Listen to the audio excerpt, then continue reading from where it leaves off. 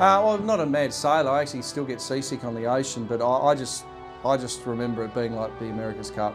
It was the first time the Cup had actually been uprooted out of Victoria and sent somewhere else. We were about 3 or 4 goals down, and we kicked the last 2 just before half-time, and given what had happened the previous year, was that steely look in everyone's eye at half-time to know that this is our time, this is it. We've done our hard yards, we understand what we need to do, and then that was probably the last 60 minutes where the boys just stuck, and it came true, and we got across the line. Number 17, McKenna.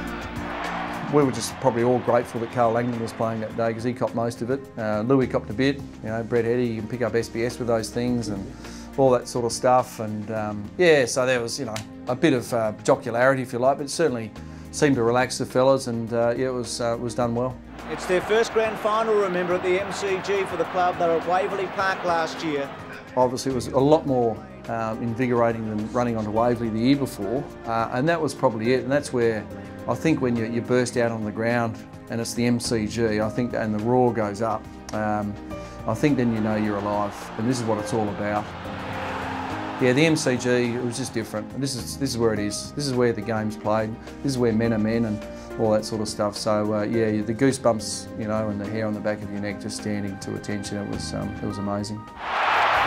Time is held by McKenna. I didn't think we were going to win it at half time, but those 2 goals we got late, because they actually got away a bit from us just in that second quarter, Geelong, and then I think Evo kicked one and maybe Summer had kicked one as well, just going in, so we were maybe still 2 goals down at half time, but I just felt that momentum had swung our way, and then obviously what happened to us last year, we just knew that it wasn't going to happen again this time. You gave me a bit of a victory sign when I was walking around the boundary line there. You're very confident about the 25-minute mark. Yeah, it was about 5 minutes to go and about 5 up, so I thought, as long as the boys keep pushing hard, we knew how to in the bag, so it was just a good feeling. One lesson probably Mick's always said about football clubs and coaching and premierships and playing with blokes, it's about respect versus like, and you want to walk out of a football club respected, and so that bond that's just always there. You don't always in each other's pockets. I'm up on the Gold Coast, there's certainly no premiership people up there. I stay in contact with only a small few of that 92 group.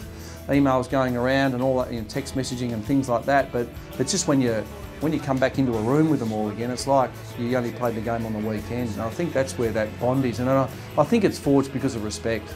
Not so much, and again, we're all different animals, we all act differently socially, professionally, all those type of things, but it's just there's that mutual respect because we went through the hard yards and won a flag together, and that's where the respect comes from. So I think it outweighs the like part of it, but I think that's what you achieve out of results like that.